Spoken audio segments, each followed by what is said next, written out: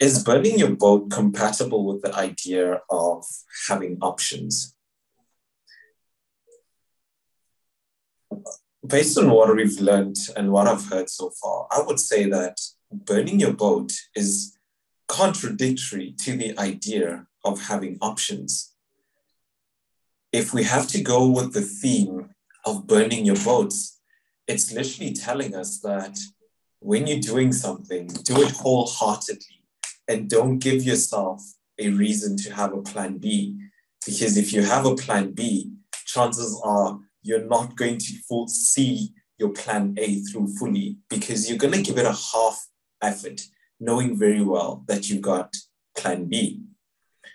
I think the same applies to options. If we give ourselves options, are we really burning our boat? Or are we just sugarcoating the idea of burning your boat with, but what if it doesn't work? I still need options. But I'll tell you where burning your boat does become compatible with the idea of options. I think when we think of burning the boat and its compatibility with options, it becomes a question of which boat am I going to choose to burn? I think that is the only place where it is compatible. Because once we make the decision to burn our boat, we need to go with the option that we've chosen. If burning our boat, option one of burning our boat is continuing with our 9-to-5 job, great. Every other boat we burn, if it means becoming an entrepreneur, an option between staying in your job and becoming an entrepreneur, and you choose to burn the boat of becoming an entrepreneur, you have made an option. And in that case, it is compatible. But if you're looking at burning your boat and still having options on how you can get off the island, then no, burning your boat is not compatible with options. Back to you, Mr. Table Topics Master.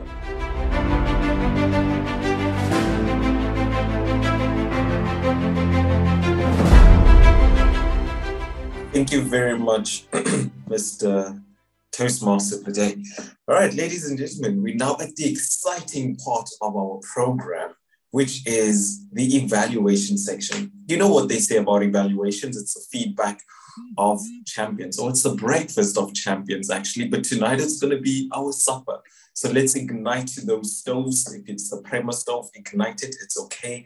If you're brine tonight, ignite it. Let's get into the evaluations.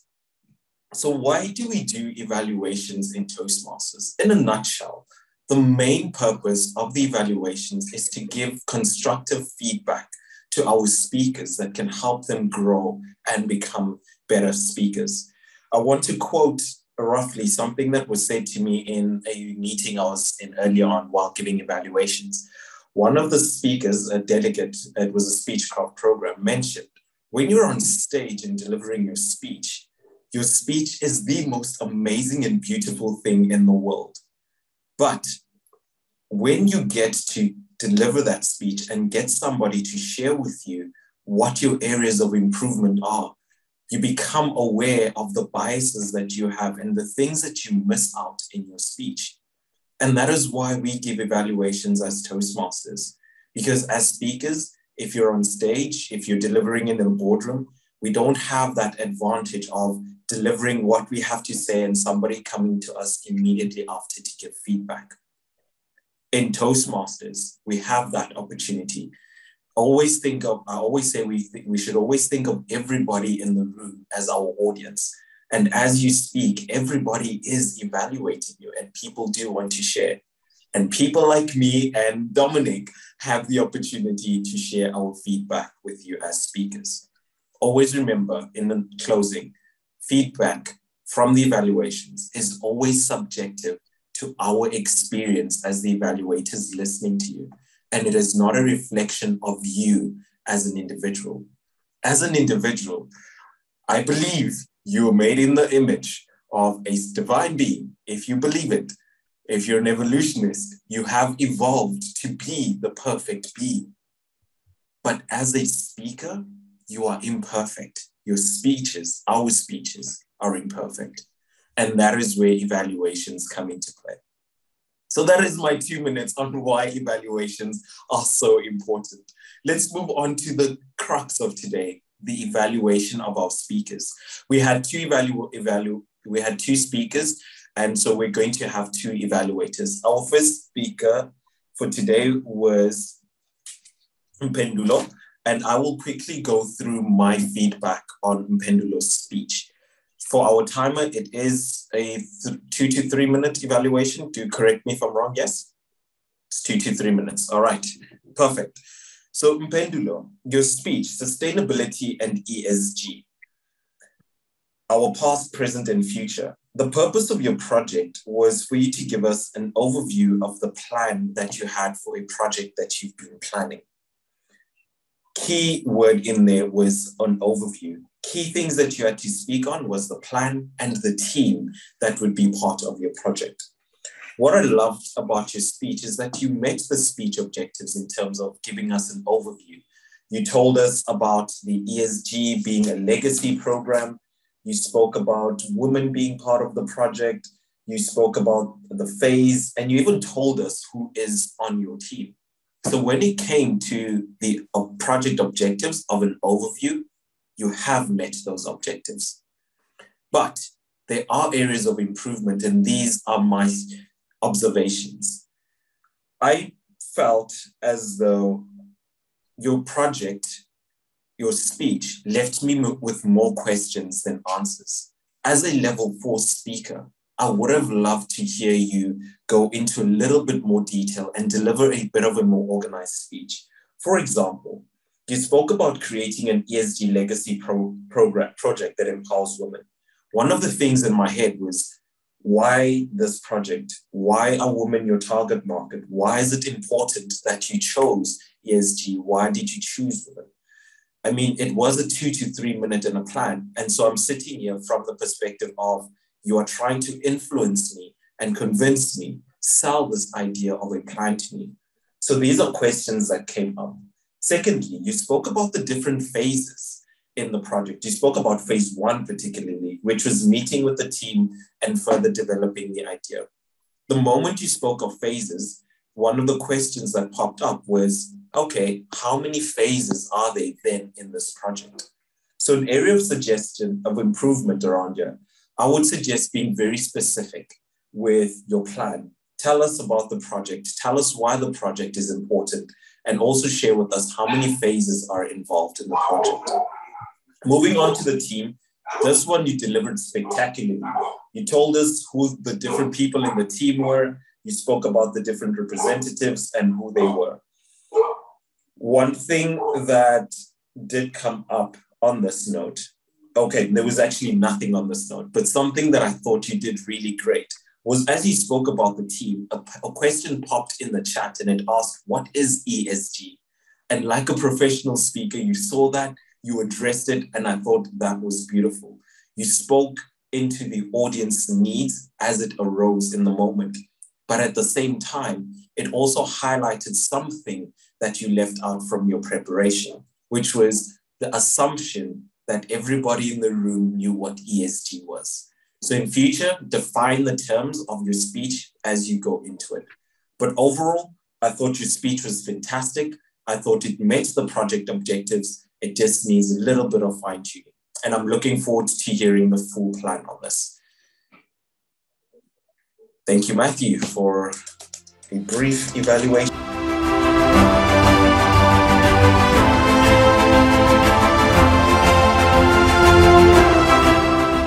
Good evening, fellow Toastmasters and guests. Firstly, I would like you to picture the scene. Just imagine this. Currently, we're at the Oscars. Yes, the Oscars. And it's 2022. We just survived the pandemic. And so we are, for the first time, we are hosting the Oscars in a hybrid form. So please give it up for our viewers live streaming from their homes. Good evening, ladies and gentlemen. My name is Kaluba Chikonde, and I will be your host tonight. And it is my duty to announce the winner of the world's most valuable brand. And the nominees are Nike, Netflix, Apple, Adidas, YouTube, and the winner of the world's most valuable brand is your personal brand. Please give it up for yourselves. In the words of Brian Tracy, a brand is a promise that you make to every single person that you interact with, your employees, your friends, your employers, your colleagues, every single person that you interact with. Did you know that there are people who have tremendous potential, but unfortunately, because of the way they are perceived by others, they can't realize that potential? Your personal brand is your personal share price on the stock markets of life. When the share price is high, people will invest in you. People will trust you. For example, I use Apple products because I trust that Apple will fulfill its promise of delivering a product that is seamless, simple, and secure. Why should people interact with you? Why should they buy your product? Why should they hire you? Why should they go out with you? Why should they choose to do business with you? So in order to build your personal brand, there are 3 important things that you should know. And number 1, know what you stand for. What are your values? What are you passionate about? What do you care about? But most importantly, what is your why? You see, I am very fortunate to work for a company that cares about my personal brand. And so the company had what we call a brand engagement engineer to take us through a branding journey. Her name is Simone, and she's amazing at what she does. And Simone took us through TerraFlow's branding journey. And in the beginning, the first questions she asked us were, what are your values? What difference will you make? But most importantly, what is your why? And this is how I discovered my why. Word of advice, you will not discover this. You will not discover the answer to this question overnight or in 2 days or in 2 weeks or in a month. It might take you some time, but do the inner work. So I asked some of my friends, why are you friends with me? What is my superpower? What is my strength? And so after doing some digging, the common theme of being the guide came about. And so then I understood that is my why, to be a guide, to be the mentor. So know what you stand for. Number 2, know where you are. Make a list of your current achievements. And it could be professional or personal. It could be as little as, for me, I went bungee jumping, and that's a personal achievement for me. So make a list of your current achievements and your awards. Sit down with your family and friends and ask them, how would you describe me? What are some of my characteristics and traits that you admire about me? Know where you are. Number 3, know where you are going. Brian Tracy calls it back from the future thinking. If 3 years from now, a study were to be carried on you, what would that report say? How would they describe how you treated other people? What words would they use to describe you? Find that one leading attribute and ask yourself, how can I act differently today to ensure that people associate me with this attribute all the time? So the 3 things you should do: know what you stand for, know where you are, and know where you're going. These are the 3 foundational things that you need to know. And now I'm going to give you 4 things that you can do to build your personal brand. Number 1, specialize. Find your area of specialization. It could be a product, it could be a service, it could be a skill. Just find that one thing. Become the go-to person for that specific thing. When people ask, where can I get this kind of product, or where can I get this kind of service, your name should be the first to come to mind. Specialize. Number 2, leverage your network. Your network is who you know. Your reputation is who knows you. Find people in your field that are doing the things that you aspire to do and follow their footsteps. I mean, they do say that success leaves tracks. And they also say that your network is your net worth. Leverage your network. Number 3, raise your profile. Become a leader. You should become recognized as the most skilled, the most respected, the most knowledgeable in this field, in this area. Visibility is key. Speak at conferences, write blogs, just ensure that you're visible, because the more visible you are, the more people will remember you and the more likely you are to be recommended. So visibility is key. Raise your profile. And last but not the least, be authentic. Be yourself. And this is why it is so important to know yourself, because this is how you stand out. And this is what makes you unique. All your flaws, your personality, everything, embrace all of that and be unapologetically you. So those are the 4 things you can do to build your personal brand. Remember, your brand is a promise. You are basically stating that if you do business with me, if you work with me, if you go out with me, this is the person that you will experience. This is the person that you will get. So I urge you to ask yourself, what promise are you making? Be intentional about building a positive personal brand, because the world's most valuable brand is your personal brand. Now, please give a hand for yourselves. Thank you.